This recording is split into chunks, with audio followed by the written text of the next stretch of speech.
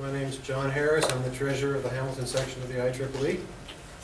I usually don't know how many people are coming. We sort of have a registration thing online. If you signed up, there's a sign-up sheet with your name on it. Just initial it if you would, please. If you didn't let me know you were coming, you can't have coffee. I'm teasing. There's lots of coffee for everybody. Help yourself. Sign the sheet with your name if you wish. We normally have a little bit of get-together, networking, people just saying hello, saying what they're doing. I heard a lot of you doing that, and then a lot of you shutting up and just sort of sitting in the corner quietly. Whatever you want, that's fine. Our speaker tonight is Steve Jackson, one of our senior members from Brantford. Hamilton section goes from Oakville to Brantford to Niagara on the lake. Covers a wide area, so we have trouble figuring out who's going to come from where and when. The topic tonight is Tesla's wireless power transmission. It's something that sort of got pushed away to the side.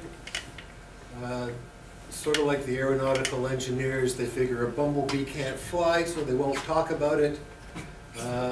Most power engineers can't figure out how this stuff works, so they tend not to talk about it. Tesla was a great inventor, so-so businessman. He got ripped off a lot by the Westinghouses and the other people that had more business savvy than technical smarts. But that's one of the prices of genius. And to speak about genius, Steve Jackson.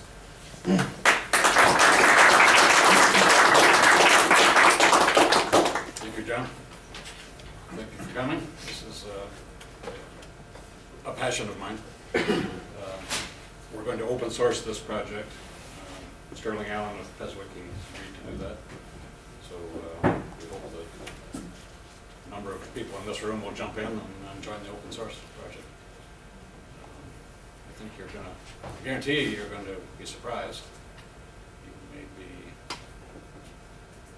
offended, you might be afraid of some of what I've got to say. It's time that was said. Tesla's patents were 1900 and earlier, many of them. So this has been in the public domain for a very long time. But we don't know about it. We're not taught about it. You might wonder why that is. I'm not sure why. So Tesla said, well, let me just start by saying this is the fan that shouldn't be turning, because there's just a single wire. And it might be multiple conductor, but you can look at the end and see there's a single conductor there. And there's nothing tricky in the wall, no batteries. And there's a single wire to that too. So we don't have physics for this. So how has this happened? When proposals are put forward, physicists tend to come up and say, well, there's a flaw in mathematics, so that's the end of that. But the fan's turning. And that's what matters to engineers. Engineers are applied scientists, aren't we? We're given science. We use the science we're given. If we're not given it, we don't have it. Let me turn that down.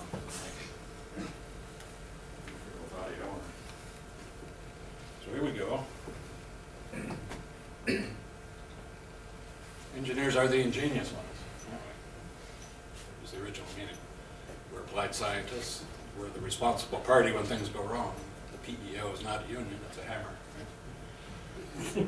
I was with a civil engineer in an airport, and he was saying a structure had fallen down, failed, and a junior in his office had done it, and he said, you know, I stamped those drawings.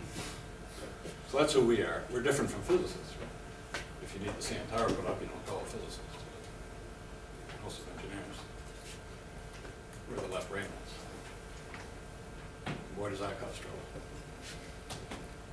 We apply the science we're given, as I said. Tonight we're going to discuss some new science, which was given a century ago and forgotten. So a system with electrical energy was 645,576. You could say this is a radio patent. So here are the players. There's Maxwell, James Clerk Maxwell. John David Jackson in the middle is the author of Classical Electrodynamics. That's the textbook that every PhD has to suffer through. afflicted with this thing. Very difficult questions, and it's the hurdle you have to pass. Konstantin Mayer from Germany, professor of electrical engineering, Tesla.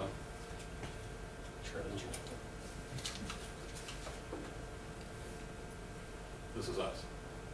Why isn't my picture bigger? We're not anybody. I don't have a PhD, so if anybody needs to leave, you can go now. I'm just an engineer.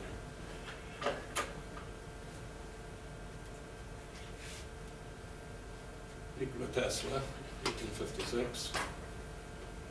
I get, maybe you might say he might say his life started the second time when he got to New York, 1884, age 28. Education is a bit surprising. You can read a lot about Tesla and not get the education story correct.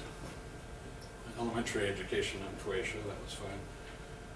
1875, Austrian Polytechnic School in Graz, and a military scholarship. He lost the scholarship. He got in conflict with Professor Pasch about whether DC motors had to have armatures. Pasch said they do.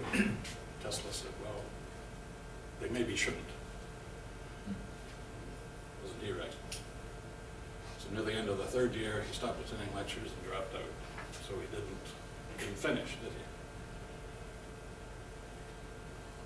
1880, when he was age 24, his uncles put together some money and helped him get to Prague.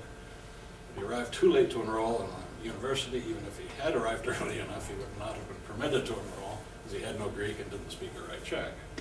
He might have checked that out before he went to Prague. Spent most of his time in the library and the People's Cafe. He did attend lectures in the university as an auditor and did not receive marks for the courses. Does this sound familiar? Who else never graduated after high school? Bill Gates. Some people think that we'd have better software if Gates had learned some discipline at Harvard. So going on to 1891, Tesla's AIEE lecture. Now that's 120 years ago, isn't it? 1891. And that's the predecessor organization of the IEEE. They only had two E's, they didn't have electronic. So what Tesla said is awfully important here. There was no subject more captivating or more worthy of study than nature, to understand this great mechanism, to discover the forces which are active and the laws which govern them is the highest aim of the intellect of man. Nature has stored up in the universe infinite energy. The eternal recipient and transmitter of this infinite energy is the ether. Recognition of the existence of ether and the functions it performs is one of the most important results of modern scientific research. Phenomena upon which we used to look as wonder's baffling explanation, we now see in a different light. The spark of an induction coil, the glow of an incandescent lamp, manifestations of mechanical forces of currents and magnets are no longer beyond our grasp. We can explain and account for unraveling the mysteries of the universe. Now he's not kidding. He says we're bathed in energy. He says the ether is energetic. And he was successful in tapping the ether as a source of energy. That's what we call over-unity, or what junk science, or offending the conservation of energy. But Tesla was on the side of over-unity. That's awfully important.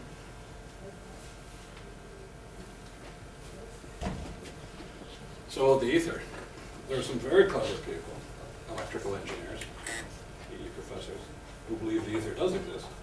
So here's Sid Deutsch's books. He just passed at age 92, a month ago, I think. On his website, there are a wonderful series of papers and articles. He's a really rich intellect. He's well worth reading. These are careful arguments. They stand up to careful scrutiny by physicists. So, I mean, you can say there is an ether. You really can.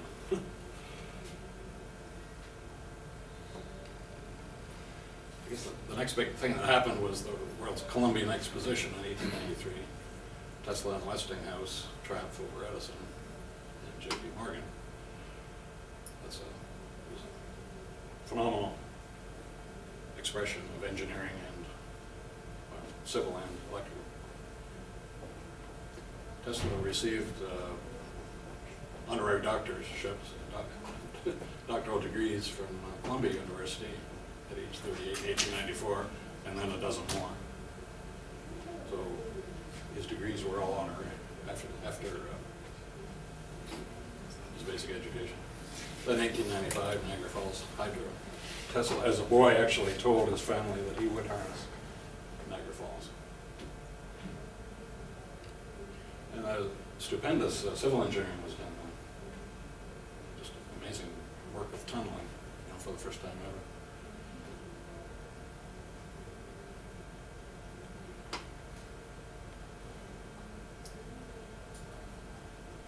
The buildings. Tesla and Westinghouse, a perfect partnership. They were under assault by J.P. Morgan and his crowd of robber barons. So, Westinghouse was almost their equal. Tesla is an engineer's engineer. I don't know how many people know this story. He designed everything and tested it in his mind. It is immaterial to me whether I run my machine in my mind or test it in my shop. The inventions I have conceived in this way have always worked. In 30 years, there's not been a single exception. My first electric motor, the vacuum, wireless light, my turbine engine, and many other devices have all been developed in exactly this way. Does anybody know an engineer who works that way?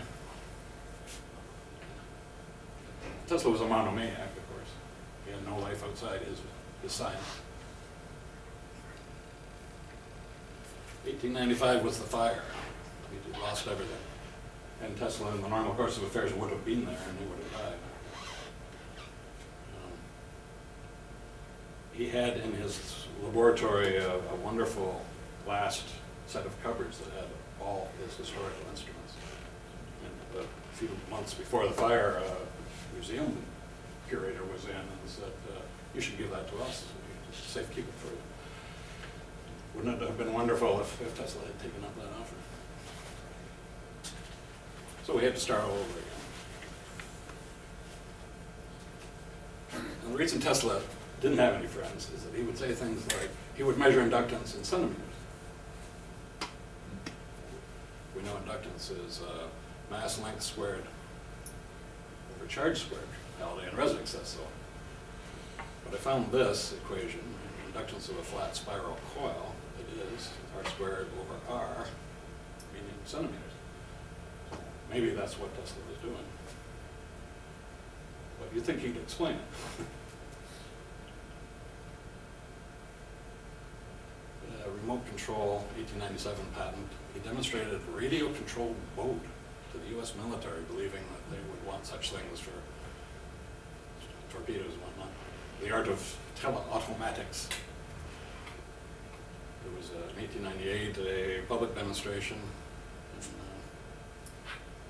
Madison Square Garden. These devices had innovative cohere and a series of logic gates. Radio remote control remained a novelty until the 1960s. So there's the patent wrapper. See the boat, the rudder. And the name down here of the witnesses was George Scherf. So you can check that out and see who George Scherf turned out to be, related to the Bush 41 and 43. And let's just stop and think what Tesla had to work with. Brass, wood, glass, steel, carbon, tin, copper, cotton, tar, leaves. He didn't have any active devices.